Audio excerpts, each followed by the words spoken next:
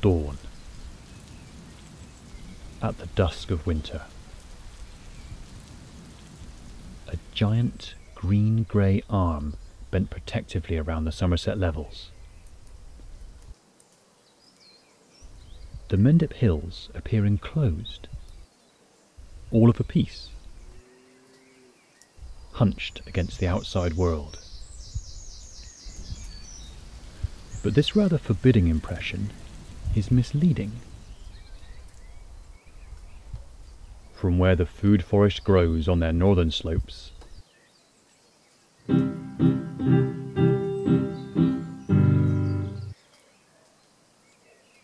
Rob travels further in time than the mere 20 minutes of twists and turns to where the strawberries grow fat and juicy on the sunny side. Up their flanks where coombes are carved deep, wooded valleys where deer, buzzards and songbirds thrive.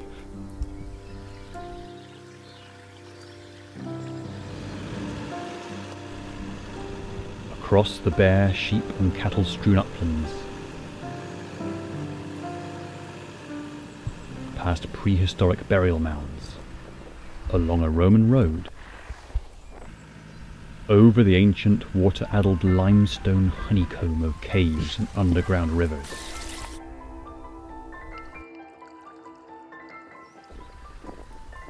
Before plunging down through deep gorges to the southern face of these haunting and magical hills. On a hill near a wood, where nobody goes, up a track, through a gate, The food forest grows. with secrets and treasures for everyone's pleasure, and Rob's discovery.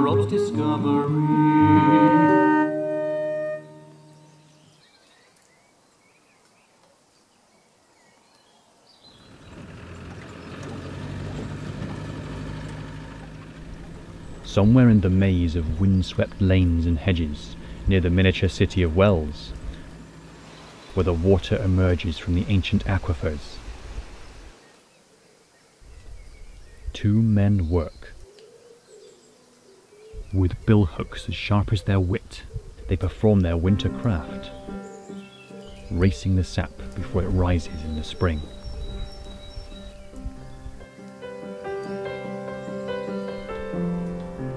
Chopping, dragging, hammering, bending, sawing and sweating, restoring.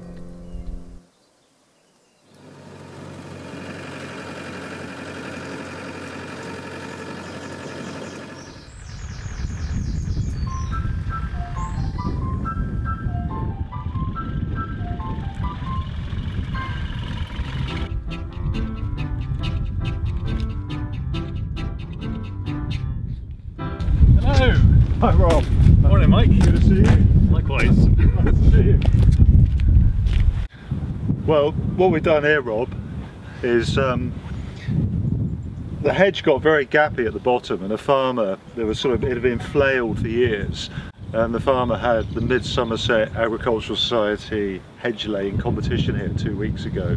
So we're coming and filling in all the bits that weren't laid, and it had been flailed, probably for 20 years, and gaps develop at the bottom, and by hedge laying we're regenerating the hedge, so it will grow from where we've cut it at the bottom when we lay it over, but also dormant buds along, they will grow and it will thicken the hedge up, and it just regenerates the hedge, and it's a restoration really, an old ancient skill, and it rejuvenates the hedge. Hedge laying is a complex, skilled practice of encouraging horizontal growth and weaving this growth into an impenetrable barrier to contain livestock. Used in this way, the thorn tree, for example, is an earlier natural version of barbed wire, and it is still found extensively throughout the English countryside. The strength and durability of these hedgerows is nothing short of amazing. If the farmer flails it again, which is great, It used to take years doing it by hand, and that's why hedges grew, because farmers couldn't keep on top of it. And he can allow the height to come up and the width to come, so it's a nice A shape, and it should be good for another 20-30 years probably. If it grows up again, it will turn into a line of trees and you'll get gaps in the bottom, and it's just not such good habitat for birds and nesting and other animals that get in there, and dormice. So it's great for habitat, great for wildlife, keeps it nice and thick, good barrier, good wildlife corridor. It should be fine for another at least 20 years. Hedgerows are a refuge to more than 600 species of plant, 1,500 types of insects, 20 mammals and 65 species of birds, many of them declining farmland species, with few other places to shelter or nest. Well, this hedge is suckered out quite wide, so the first thing we do is sort of cut out the size so we can actually get into the hedge. Sometimes it can, blackthorn can come out maybe 15 feet from the hedge, so we've got to find the hedge, and we've got to cut the wire out, get in there, cut the wire, take the posts out. Starting at the highest point, they work backwards, moving downhill. This is the North Somerset style, this is our style, so it's one we try and always do here. They work to keep the hedge about 3.5 feet high and about 2 feet wide, with alternating stakes either side, separated by about 3 feet.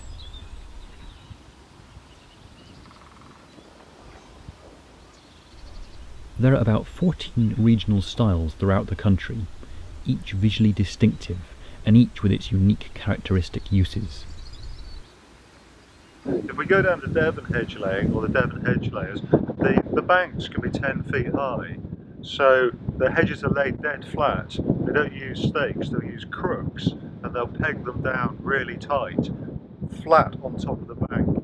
If you go and look at the Midland style, it's got binding on the top, looks really nice. It's like 3 hazel rods tightly bind, a single line of stakes down the middle. Everything will be cut flush, one side, which traditionally was the arable side, and the other side would all the growth would be left there, and that was the livestock side, to keep the livestock away from the hedge. So there's probably 12, 14 regional styles in the country. We all think ours are the best.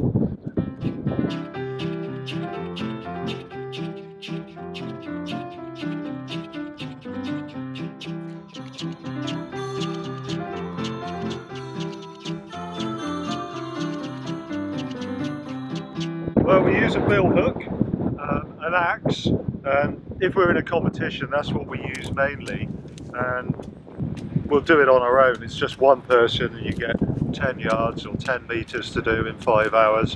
When we work commercially, usually one person, the way we work, one person's cutting, who's Matt today, who's working with me, and I'll make the hedge, I'll actually build the hedge. So I'll drive the stakes in, get the angle right. But we do use chainsaws. Sometimes the trees can be 6 inches across or even bigger, so it takes 2 people to lower them in. When laying a tree of this size, ensuring the trunk does not split requires great skill with an axe.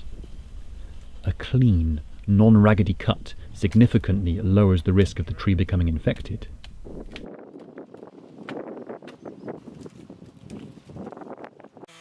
You cut through the base of the larger growths to within 1 inch of the bark before pulling them down and binding them together, as near to horizontal as you can.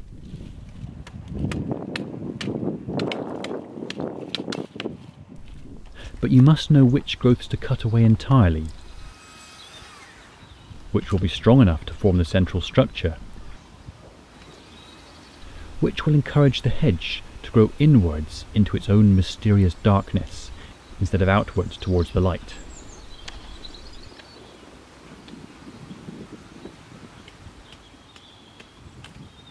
Well, it's a mixed native hedge, so there's hawthorn in here, there's blackthorn in here, there's wild roses, there's hazel, there's a bit of dogwood, there's a bit of field maple. generally the rule is that the older the hedge, the more species you'll get in there. So if it's a newly planted hedge, which might be an enclosure planted hedge, could be 200 years old, they tend to be all awful. It takes a while for other species to come in. But these old hedges here, particularly up on the Mendips, you'll see a lot of varieties in there. As a rule of thumb, known after its inventor as Hooper's rule, we should count 1 century for every species that a hedge contains, ignoring the brambles and climbers that come in from outside.